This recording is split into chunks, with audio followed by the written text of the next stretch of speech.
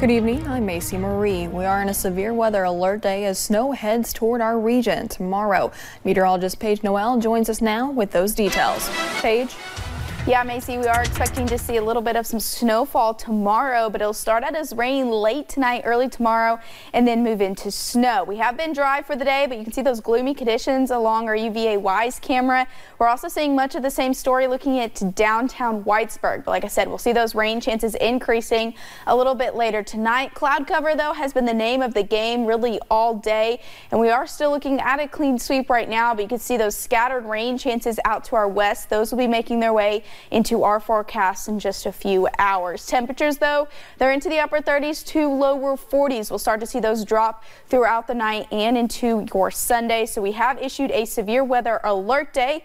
Good news is we're only at about a low. We are expecting some light snow Sunday evening with some light accumulation Sunday into Monday.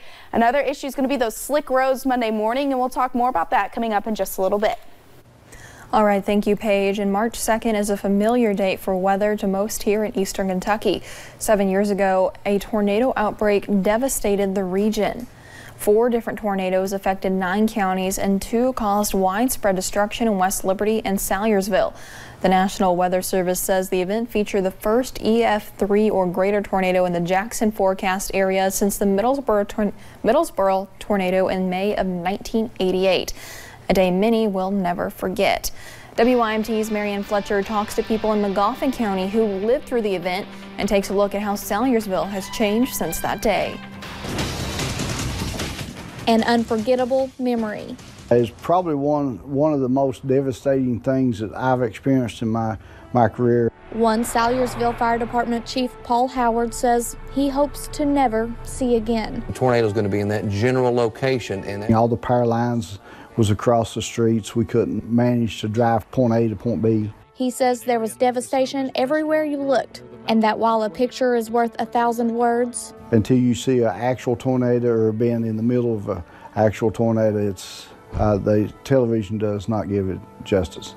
Magoffin County Judge Executive Matthew Wireman says he remembers watching the tornado from his home. And I can remember seeing out my window lightning bolts coming out off the top of the mountains where I live.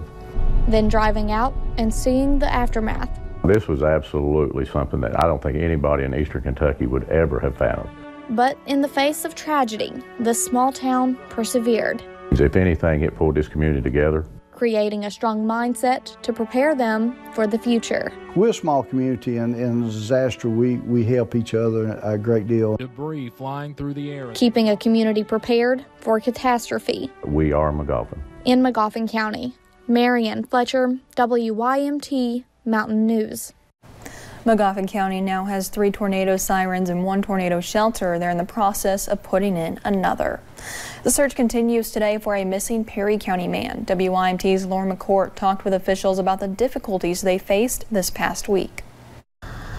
Saturday morning marked day 6 of the search for Danny Napier. We've been searching since last Sunday. Kentucky State Police believe he fell into the river sometime Saturday evening. Rescue squads and volunteers are searching in any way they can. Drones, foot search, and water search. Recent flooding made the beginning of the search difficult. It's much more difficult. It was over 12 feet. The water is now down to 5 feet, which allows them to get boats out and start searching on the water. Just letting the water levels get down to where we actually could safely get boats on the water. Other rescue squads around eastern Kentucky are helping out as well. We've also got Floyd County Rescue Squad there in Breathitt County coming up the river. They're hoping to cover close to 30 miles of the river. Unless we run into any kind of issues, we're going to try to be on the water most of the day. In case weather plays a part in delaying the search again. In Perry County, Lauren McCourt, WYMT Mountain News. The Kentucky Wildcats paid a visit to Rocky Top today. Sports Director Marcus Browning has those highlights, and he joins us now.